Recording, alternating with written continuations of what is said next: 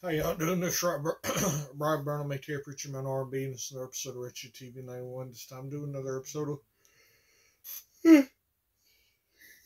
of Hercules season 4, episode 15. What happens on this week's episode is pretty much a clip show. What happens is the episode's kind of showing the producers and the makers of the show, but it's actually the actors of the Hercules TV show, like the actor who plays a what's his name? The King of Thieves, Socrates, I think his name. Anyway, the actor who plays Ares, the actor who plays Aeolus, the actress who plays crap, what's her name? The villain for Xena. Oh, y'all know who I'm talking about. I can't remember. Callisto. There we go. All them, pretty much all them actors and actresses are playing the executives of the Hercules TV show. They're trying to find Kevin Sarborough.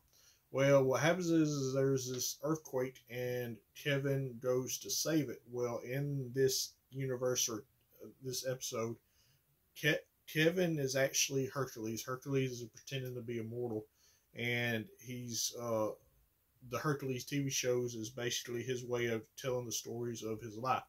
And he goes by Kevin Sarborough in this episode, but it's kind of a clip show or whatever. Anyway, Ares and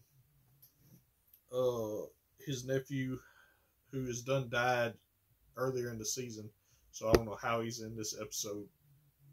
It's weird. Anyway, they're watching all this havoc happen, and Hercules comes and saves the day and comes back. And other than that, that's all that really happened. Like I said, it was just basically a clip show. Showed some clips of the previous episodes of the season and other seasons, and some clips of some episodes we have not seen yet. So let's see what happens. That other than that, that's all that really happened. My question for y'all is, now that Hercules is back to film his show as Kevin Sarborough, what's going to happen with that? As always, you're Burn McTeer, Preacher Man R&B sign out. Guys, GG's awesome. My rating for this episode is probably going to be, it was a pretty decent. I'll give it about 7 out of 10. See y'all next time.